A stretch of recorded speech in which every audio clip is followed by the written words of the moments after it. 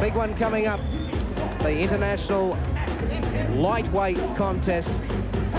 Takehito Nakano, a former Japanese lightweight champion. He's up against Shane the Hammer Knox from Australia. And here's Knox making his way into the ring. Nakano's already there. And Knox giving away advantage in height and reach to his Japanese opponent. Shane Knox into the ring. There's really a comeback trail now for him, Marty Roan. It is very much into the ring to the music of MC Hammer, of course. And it is. This is about the 5th fight back for Knox. He's managed through 5 straight victories to get into the top 10 in all the world rankings. Very important fight for him.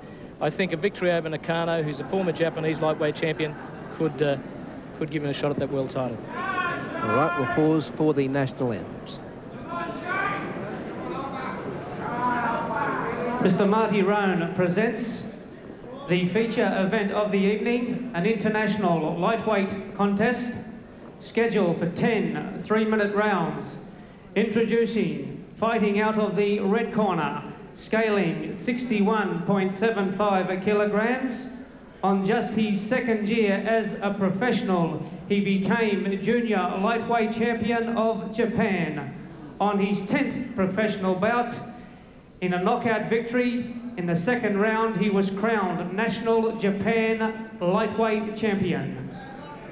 13 professional bouts, 8 wins, 6 of those wins have been inside the distance.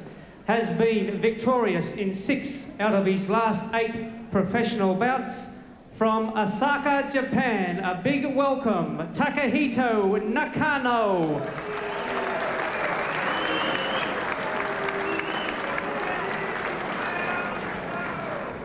His opponent occupying the blue corner, scaling 61.95 kilograms. As an amateur, he boxed on 50 occasions for 40 wins and became Queensland's Golden Gloves Amateur Champion. National Amateur Featherweight Champion in 1983, 84 and 85, and was a bronze medalist in the World Amateur titles in 1983. To his credit, he was a representative in the 1984 Los Angeles Olympics.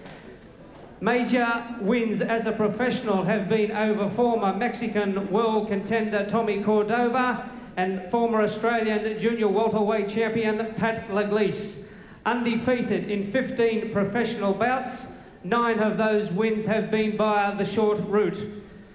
Number 5 contender in the WBO, number 9 contender in the WBA, and number 10 in the IBF official world rankings.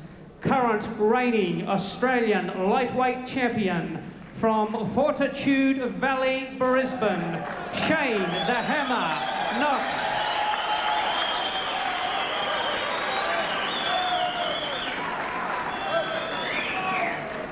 Could everybody be upstanding for the respective national anthems of both countries? Firstly, of Japan.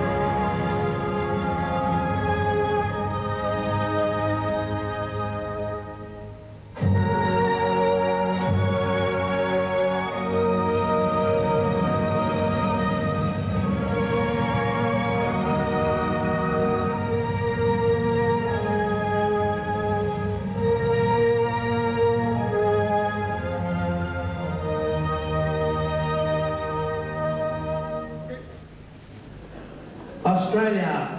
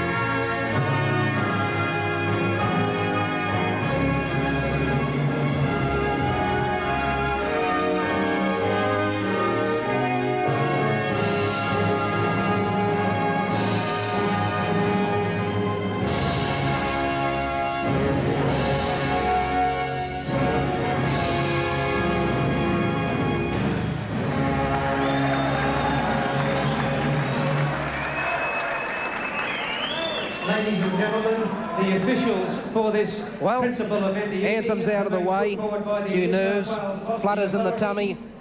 Yes, very much so.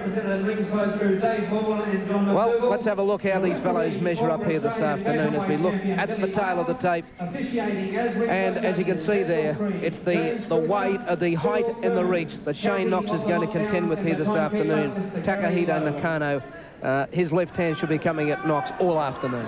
Yes, and he's got a very good right, straight right as well. Knock a bar of gun. Keep your punches up, okay? Keep them up. Here, here, here. Now here, now here. Okay, Shane, shake hands, please. Best of luck to both. Referee for the contest, Phil Maines. Billy Males.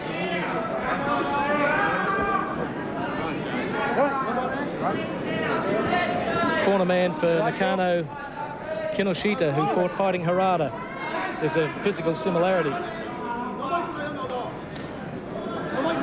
Yes, I noticed a few nerves from both fighters there. All right, scheduled for 10 3-minute rounds, and both boys in white and red trunks. Oh, by golly, have we seen the end of the fight? He's gone, Nakano. He's on his feet. I think he might have to stop it.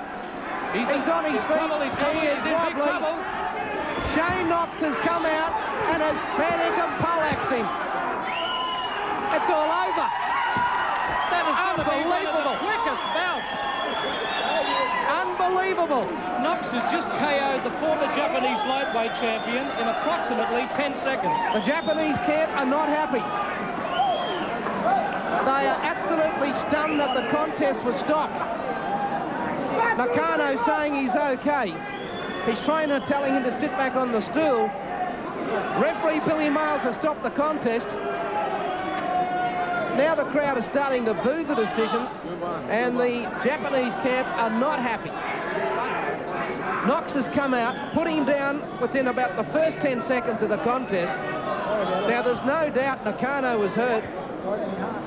His corner trying to say he was boxing his way out of trouble. Marty Roan, he was in diabolical trouble. Now whether it should have been stopped or not, I suppose the arguments will continue, but there's no doubt he was hurt. The thing you have to consider here is that there's no doubt Nakano is very upset, and I feel for Nakano. But the thing was, when Nakano stood up, we were watching him here, his legs were gone. That was my view. His legs were gone. We might see it here. Now here it comes. Left hook, down he goes. Now he's absolutely no man's land. He gets up, very, very wobbly, has a look at the corner, so he obviously knew, and then you can see there, is absolutely wobbling. He's just trying to stay and stand his ground. Knocks over in the corner, another vicious left and then right. And the fight has stopped. I think that, you know, in those situations, the crowd would like to see the fight go on.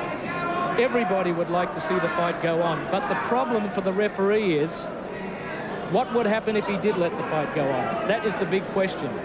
And I think, you know, the safety of the boxer must come first. Well, I thought Billy Males was going to stop it when he got up. But he had a look at Nakano. And then decided to let him box on before Shane Knox went over in the corner. And there's Takehito Nakano. Well, he's depressed. Shane Knox has had an early afternoon. I don't think Knox would be all that happy about that, because I really do think Knox was looking forward to a workout. Oh. All right, we'll take a break, grab a breath and be back in a moment. Welcome back to Seagulls, and an unbelievable finish to the lightweight contest, the international lightweight contest. Shane Knox, 28 seconds. That was some win. Yeah, Alan, I wasn't expecting it to be that short. I've been training hard for this fight. We've looked at tapes of the bloke, and the referee, Billy Males, stopped the fight, and the crowd didn't like it, but it's not my fault. I can't make the fights last. I get in there and do my job, and if they finish soon, they finish soon. Did you think Nakano was gone? Yeah, I had him gone. He was definitely gone. I got him with a beautiful left hook at the start, and I knew I had him then, so, you know, I'm glad the referee did stop it, because he would have stopped it eventually anyway, sooner or later. The Japanese camp blew up a bit. Yeah, I think so, but he was definitely gone, and it was only the start of the first round. It was only 30 seconds, so I don't even think he would have lasted the round out anyway, because I had his measure and I was looking, and I knew where his weaknesses were. Righto. What's next? Just a bit of a short spell for the next 3 days, and I'll take it easy, and then I'll get back into the gym next week, and then hopefully my promoter Marty Rowan and Steve Diller will sit down and talk about my next opponent. All right, 28 seconds. That'll be the quickest paycheck you've had, wouldn't it? Yeah, but it's not the paycheck, it's all the training that goes into it, Alan. Certainly is. Well, congratulations, Shane, and a great effort this afternoon. Thanks a lot, Alan. Thanks very much. Shane Knox winning from Takehito Nakano, knocking out the former Japanese lightweight champion 28 seconds into the first round. Well, that's it, all the actions from Seagulls this afternoon. It finished on a sensational note with the win of Shane in 28 seconds. That's all from Seagulls this afternoon. I'll take you back now to Max and Ken.